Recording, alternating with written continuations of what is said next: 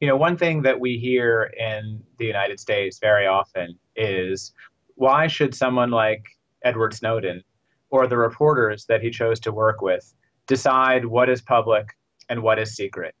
Shouldn't we entrust those decisions to people who, in a democracy, after all, we elected, or to people they appointed? Doesn't it provide more democratic legitimacy to have those officials in a democracy make those decisions? My response to them is let's imagine the last 10 or 15 years if the government officials to whom we've entrusted those decisions had their way every time. In the United States, we would not have known that the case for war in Iraq was trumped up based on false evidence.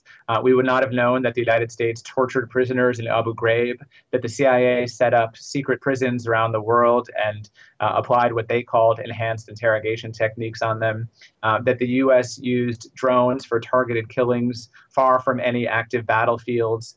All of this information is information that our government tried to prevent the public from ever learning. And the reason why we know about it in the detail that we do is because people within the system provided the information to aggressive and courageous journalists, and those journalists made the decision against government opposition to publish it in their newspapers.